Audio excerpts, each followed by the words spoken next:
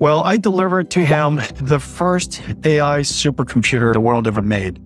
It took us 5 years to make it. It's called a GDX. It's everywhere in the world today. People think that we build GPUs, but this GPU is 70 pounds, 35,000 parts.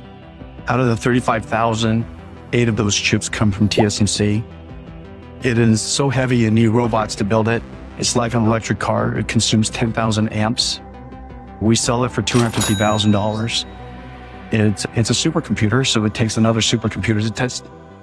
This is a computer first of its kind.